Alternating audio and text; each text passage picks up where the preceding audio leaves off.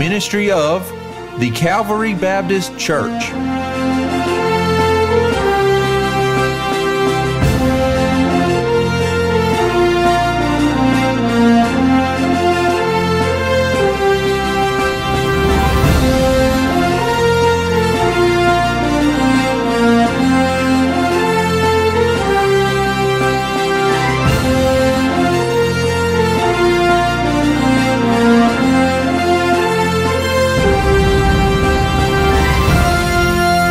This is Countdown to Courage.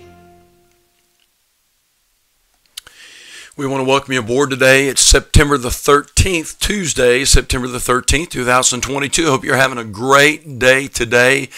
It's good to see you coming aboard, and we could not be more excited about having you watching today and listening, and we're hoping that we can do or say something that would honor our wonderful, wonderful Savior, and something also that would be a blessing to your life today. I know that folks are needing encouragement today in a big, big way, and so I hope the countdown will serve as an encouragement in your life today, and it'll just motivate you to go out and do more for the cause of Jesus Christ. This is an outreach ministry of the Calvary Baptist Church of Union Grove, North Carolina. We're so excited about how the Lord is blessing all churches that are Bible-believing churches, but we are also very excited about how God is blessing at Calvary.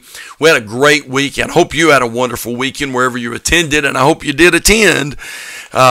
But we had a great weekend at Calvary. Wonderful spirit, good crowds all day. Great, there was an electricity in the air, and enjoyed the music and the singing, just incredible. And then, of course, what a blessing it was to gather as the family of God around the Word of God, and what a powerful, powerful book that God has blessed us with, and we thank God and we praise God for that. Speaking of that book, if you want to go ahead and grab it right now, we're going to be going to Ephesians chapter number 4 here in just a moment. Now, if you're working or driving, of course, we understand you can't follow along, but if you're able to do that, it's always helpful to grab a copy of the Word of God. And so Ephesians chapter 4 is where we'll begin today. Also, please like and share and comment. We would love to recognize you on the air. We love to do that with our live audience, at least as long as we can. Now, hey, listen, we're glad to have you aboard today. Things are going to be just a little more spotty the next few days. My wife and I will be with you, Lord willing. We'll be with you tomorrow on the broadcast, and then my wife and I will be heading out of town, even out of state, for a few days to minister to another church and try to be a blessing to them. And we'll roll back in here in time for our Sunday services, and so anyway, we'll do what we can as far as Countdown is concerned. I know that we are going to be tied up in ministry, and so we'll see what we can do. But we're going to be with you tomorrow for sure, so I hope you'll be back with us at 3 o'clock for Countdown tomorrow on Wednesday.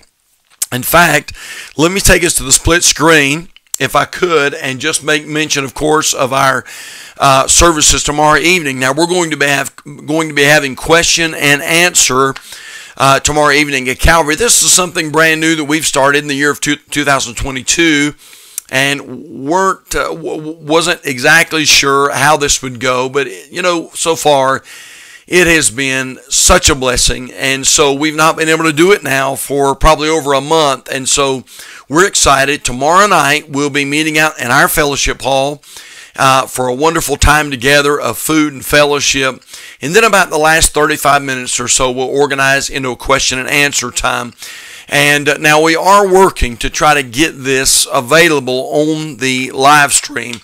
I don't know that we're quite there yet, but we're working at it. So all of you folks that aren't a part of our Calvary family, we do want to make this available, this question and answer, because it has been so helpful.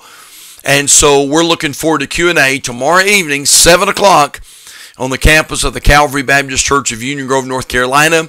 Come prepared to have a wonderful meal, great time of fellowship, and come and ask your question if you have one. That'll be great.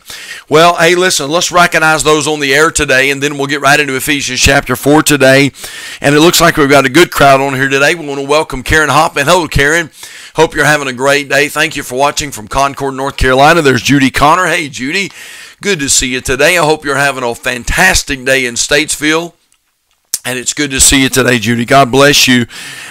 Miss Almeida Campbell. Hey, Miss Almeida, good to see you today. Thank you for tuning in, probably from work, I'm guessing. And it's great to have you on here today, Almeida. God bless you. There is Donnie and Tamara Gilley. We want to welcome the Gilleys aboard. And always a blessing to have the Gilleys with us. There is there's the Hooks watching. Barry, Christine watching from Morganton, North Carolina.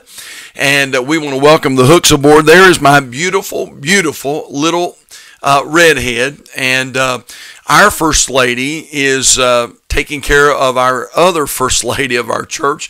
Miss Tammy is taking Miss Marie Speece out, and they're doing some shopping today for some things that Miss Marie was needing. And so anyway, we welcome Miss Tammy to the broadcast today, maybe even Miss Marie.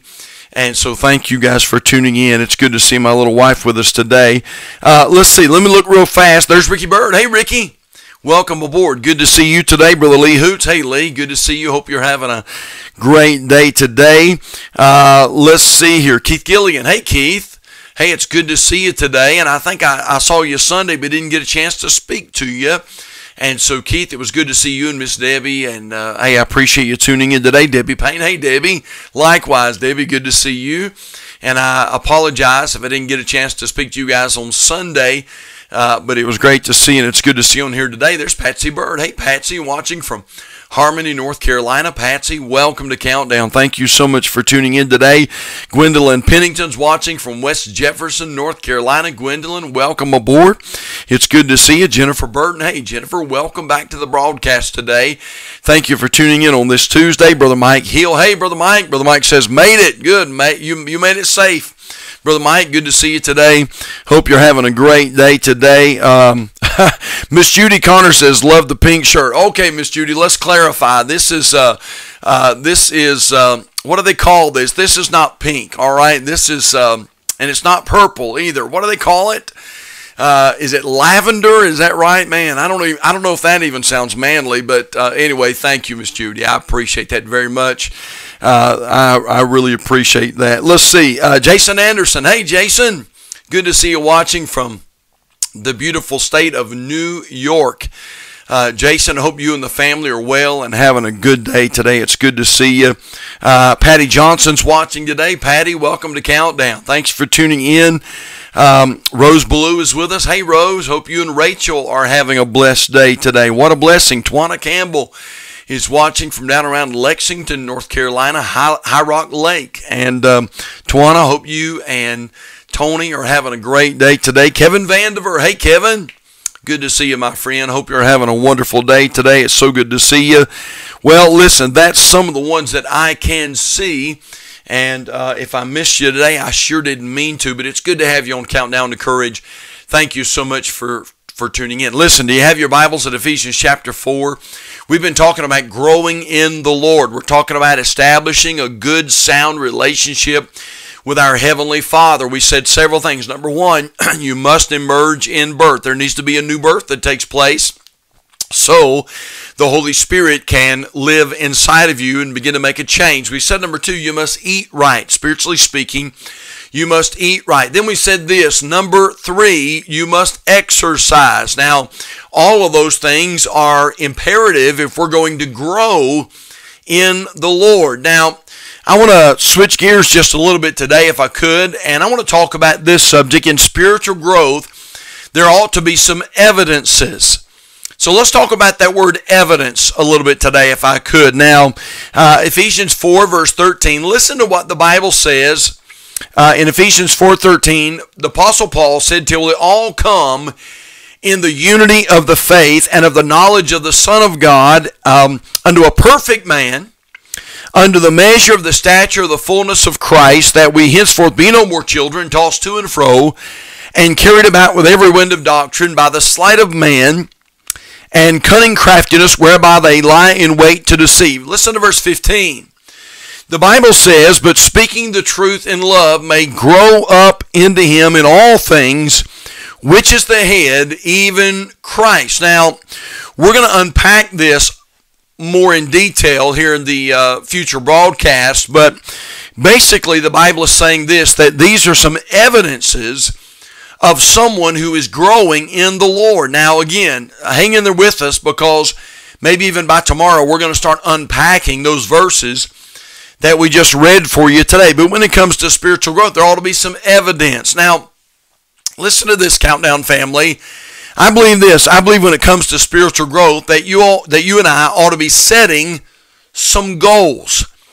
We ought to know that we're growing in the Lord. There ought to be some evidences. We ought to be reaching some goals, which I believe is what Ephesians chapter 4 is pointing to right there. Now, let me give you something that I read about this thing of setting goals, and I thought it might help you and inspire you a little bit today.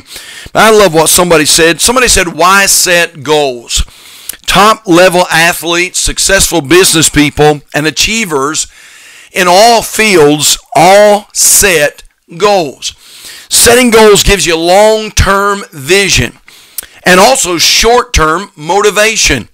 It focuses your acquisition of knowledge and helps you to organize your time and your resources so that you can make the most of your life. Now, I love that. I think that you and I, as far as our spiritual growth is concerned, ought to be setting some goals. We ought to be setting some goals. I used to love to listen to Zig Ziglar and read some of his books.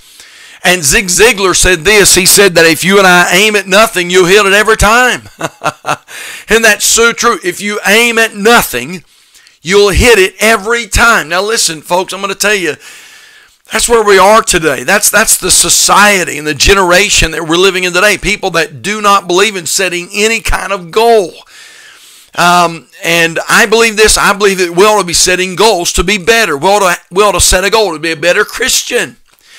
We ought to set a goal to be a better spouse. We ought to set a goal to be a better parent. I ought to set a goal to be a better pastor, to be a better preacher. Man, I want to do better. I'm going to tell you what, I prayed that today. I pray that God speaks to me from His Word and gives me knowledge. But at the same time, you know what I do? Often I turn that around and I pray and I say, Lord, help me to communicate that knowledge in a better way. Man, sometimes I go back and I watch our services and I think, oh man, I want to do better. I need to do better. I need to do better in preaching. I need to do better in teaching. I need to do better in communicating those truths to the people of God. And so we ought to be setting goals. The child of God ought to have a goal to grow in the Lord. Listen, remember this. Remember, those of you who have children, remember when your children were small and they were growing. You know what? They wanted evidence that they were growing. So you had a place in the kitchen. You had a place on the back porch. You had a place in the garage or somewhere where you would put them against the wall or put them against the molding. And you would make a pencil line just above their head.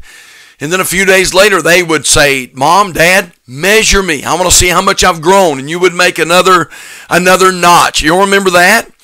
And maybe month after month, they wanted you to make a mark where they had grown to. They wanted to know that they were growing, and they would go back and look at those pencil marks to know that they were growing in the Lord. Well, that's what I'm talking about. You and I ought to be making some, if not physical, we ought to be making some spiritual or some mental pencil marks that we have grown in the Lord. We're talking about setting goals. I thought about this every time you go back to the doctor, regardless of the circumstances. You know what? The doctor always wants the nurse to weigh you. He always wants the nurse to measure you. Now again, what's the idea? They're charting your growth. They're charting your growth.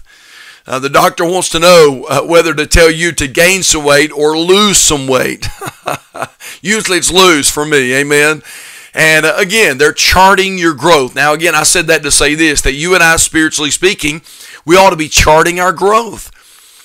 Listen, if you've been saved for 5 years, you shouldn't be in the same place spiritually that you were 5 years ago. No. We ought to be growing. We ought to be growing. And there ought to be some evidences of that spiritual growth in our Christian life. And by the way, there are some evidences. And I want to, Lord willing, I want to give you some of those. Now, we won't have time to do that today. But Lord willing, if God allows it, we'll unpack that a little bit more tomorrow on the broadcast. All right, so I hope that you will.